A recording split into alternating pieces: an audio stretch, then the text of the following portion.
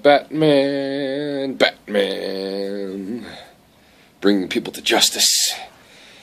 I'm not sure if you've seen, I know I look horrible. I'm actually feeling very much under the weather, but I'm sitting outside trying to warm up actually because I have the chills.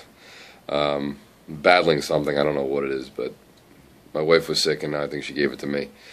I don't know if you've seen the article floating around Facebook, but Dr. Oz in some hot water. Surprise, surprise. I've been telling you guys time and time again not to listen to anything he says, and a lot of these talking media heads, that they're snake oil salesmen.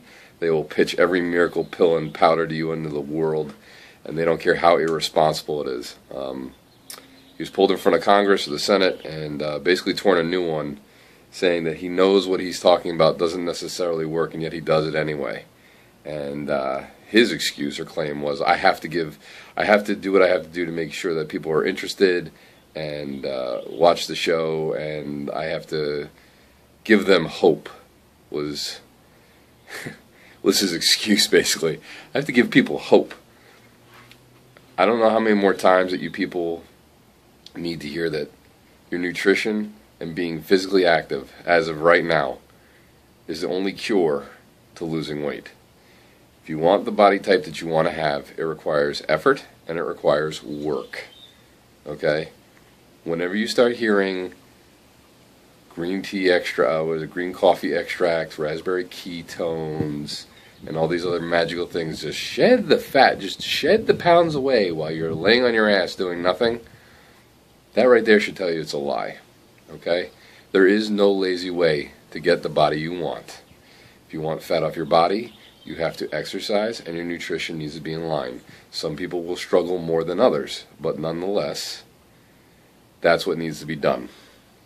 Sorry to break it to you. I'm sorry there's no other way around it, but this is typical of society. We all want that instant gratification, and we want to be told that we can drink some magical elixir that is going to shed the fat away. I didn't get to the way I looked. I don't look this way or get on stage looking the way that I do because I take some sort of magical potion, okay?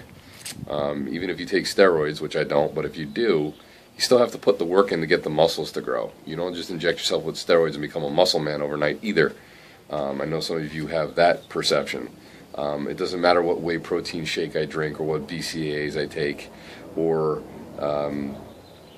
what pre-workout there is out there. None of those are going to give you the muscle and the physique that you want. As Mark says, and he has a t-shirt that proves it, says nothing works unless you do. It takes work, it takes time, and it takes putting in the proper foundation to build a house. So if you want your body to look a certain way, your nutrition has to be in line. You have to have a plan of attack. You have to train, and that's the only thing that's ever going to work. So how does it feel, Dr. Oz, when, I used to love on Facebook when people say, oh, well, you're not a doctor, what do you know? Well, guess who's right, mother... Yeah, okay, I'm not a doctor, I don't have a PhD. Well, guess what? I still know the crap that he pushes doesn't work. Anybody with a brain could have figured that out, but you want to be sold a magical powder and pill. Listen, I may not be a doctor, but at least I have common sense to know that's bullshit. Sorry. I don't need a PhD to tell you that there's no powder that's going to get you the physique you want or that's going to melt fat off you.